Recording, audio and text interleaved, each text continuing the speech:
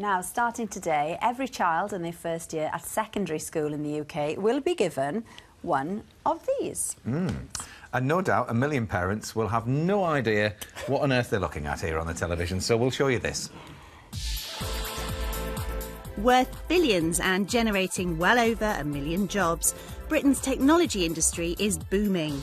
And to keep it that way, we need our children to grow up fluent in coding, the language of computer programming. And it's hoped that by giving 1 million Year 7 children a free BBC microbit, that's one of these, a handheld portable computer, that coding will become second nature to them. Well, I'm here at Fallibroome Academy to get a sneak preview. Software engineer David Whale is leading today's session. What do we hope to achieve by kids having access to these? Instead of children being consumers of technology, we want them to invent the future, basically. So you have an idea and you write a little piece of code for it, and then you can make the idea come to life. It may have taken the BBC and 31 industry partners years to develop, but pupils here are already happily writing code for their microbits and finding new uses for them. OK, guys, so what are you doing? We made like a magic 8-ball. Wow. Okay. We ask it a question, it either says yes, no, maybe. Can you show me? Okay. Is the one show a good show? Maybe. I think there's something wrong with your computer here. And while it might be small, it has big potential, as 3 of our new coders are about to find out. Here at the Jodrell Bank Observatory in Cheshire, Professor of Astrophysics Tim O'Brien has a special challenge for them. This is one of the world's biggest telescopes. It weighs 3,200 tonnes, and we'll get you to use this to drive that around, to move that telescope.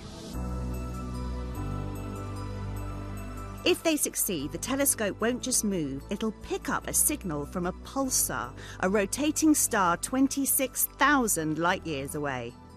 Helped by our expert David Whale, they'll each code a microbit attached to a model telescope. As we turn and tilt the model, this is going to move the real telescope.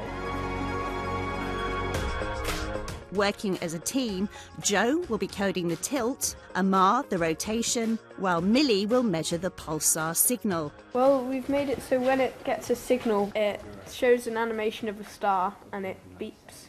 With their microbits programmed, it's time to put their coding to the test. So I'm turning it so it's facing where the pulsar is.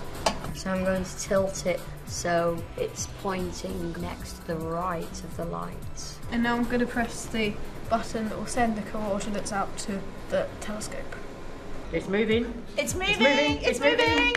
I can see the numbers changing here. Is it weird to see it turning because of what you've done here? Yeah, because it's only like a tiny model. I know. I don't expect it to work like that. So it's turned into the right position.